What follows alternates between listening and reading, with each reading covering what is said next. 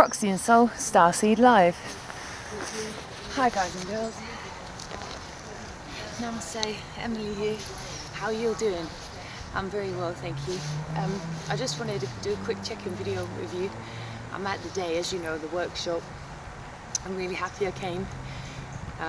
It's been really amazing and it's exactly what was needed right at this moment in my life.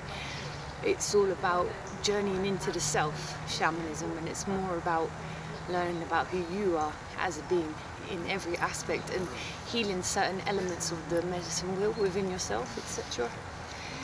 And we just did a journey to the lower world to meet animal guides, and each element had an animal.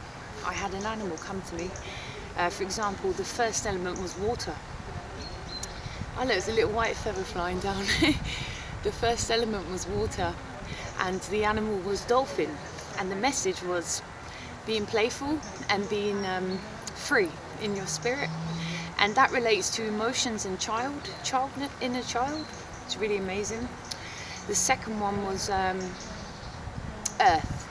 and it was an elephant, and the message was build a strong foundation and stay grounded, strong, powerful within yourself.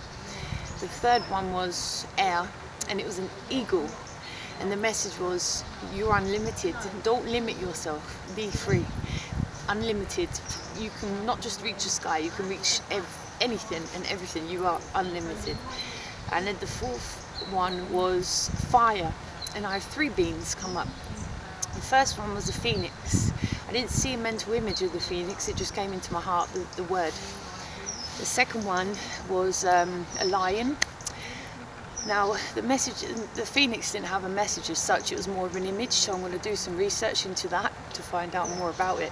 But the second one was a lion, and the message was be courageous, like the lion. And the third animal in the fire section that come to me was a snake, and the actual lion and the snake were dancing together around the fire, and the snake was all about wisdom, bringing in wisdom.